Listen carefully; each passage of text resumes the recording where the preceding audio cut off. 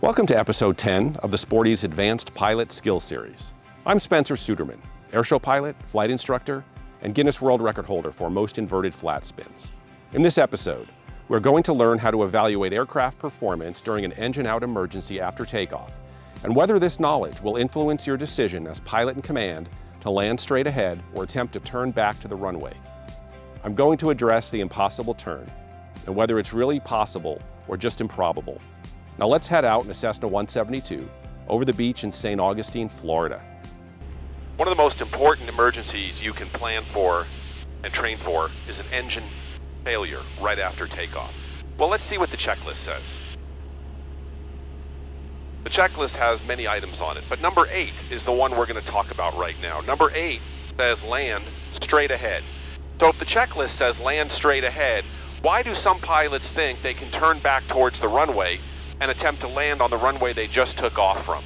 Some pilots call this the impossible turn, but really it's the unlikely turn or the improbable turn, because so many pilots have rationalized that they can actually turn back towards the airport and land on the runway they just took off from, that I don't even know why we call it the impossible turn anymore.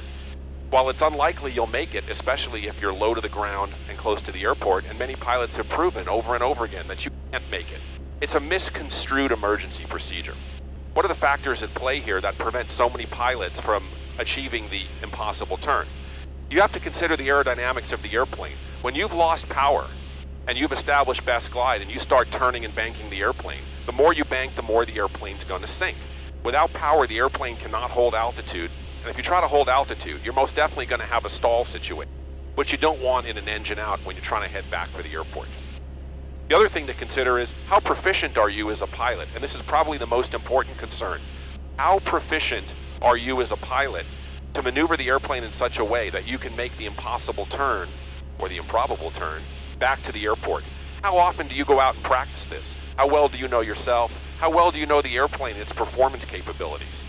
I'm not here to tell you how to do the impossible turn. I'm going to show you how to evaluate your airplane's performance and your performance and capability as a pilot to even think about attempting it.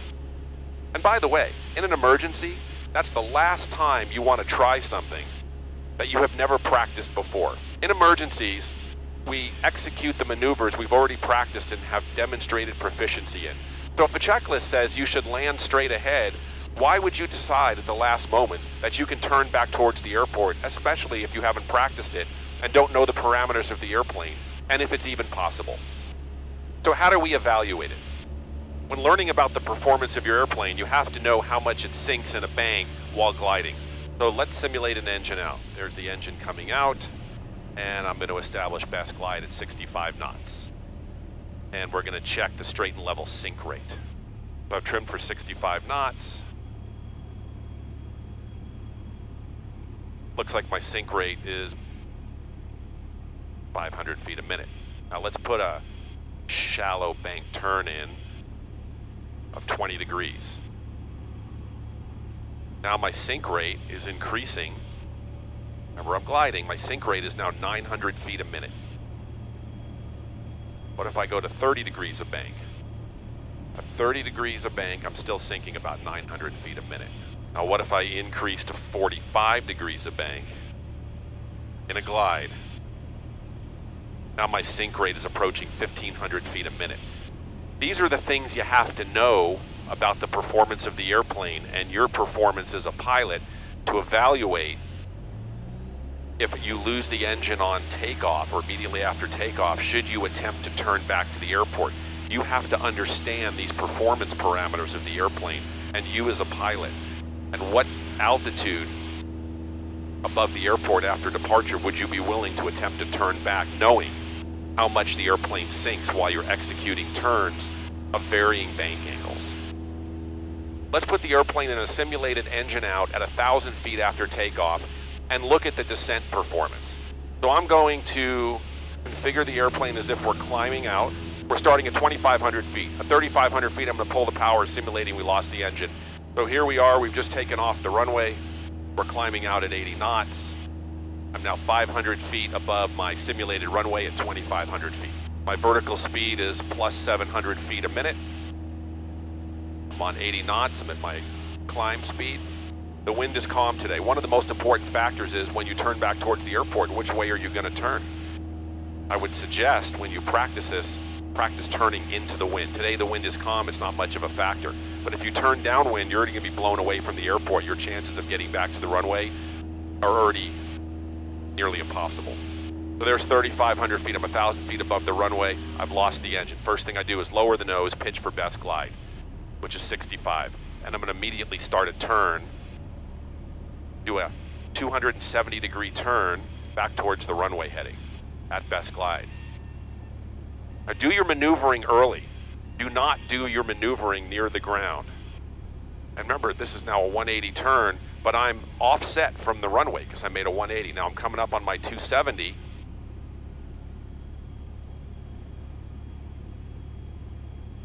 I'm using a shallow amount of bank, about 20 degrees.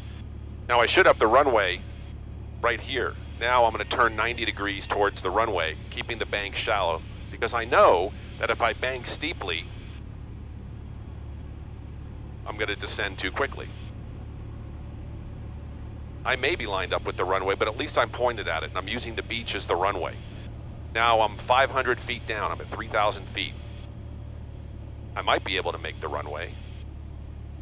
Now I can go through the rest of my checklist. I think I have the runway lined up.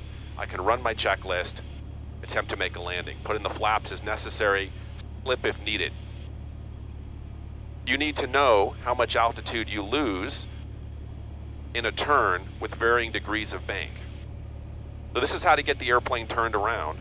Do your maneuvers early. Don't do them close to the ground, because when you put bank in, you sink. You don't want to be sinking in a bank near the ground and grab a wingtip on the ground. Now I'm 200 feet above the ground, the simulated ground anyway.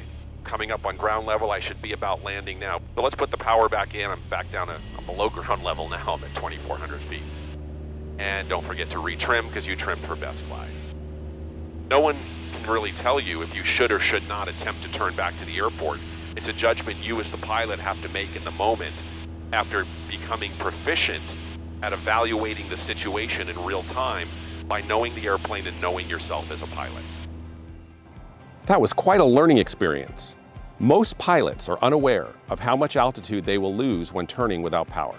A real engine out emergency is not the time to learn this, which is why the majority who turn back to the airport don't make it. Here are the key learning points in managing an engine out emergency after takeoff. Immediately lower the nose after engine failure to establish best glide. And if you determine that altitude is sufficient, then don't delay rolling into a shallow bank to turn around. The goal here is to not get farther from the airport. If you haven't practiced at safe altitudes to understand aircraft performance, speeds, and bank angles while gliding, and determine minimum altitude and distance from the runway to consider turning back, then you aren't prepared to consider it in a real emergency. An off-field landing site in front or to the side of you is likely the best option. Are you ready to continue your aviation journey and further expand your flight skills? Check out one of Sporty's exciting aviation courses, which include everything from private pilot training, how to fly tailwheel airplanes, and aerobatic training with Patty Wagstaff. Visit sportys.com/discover for more information.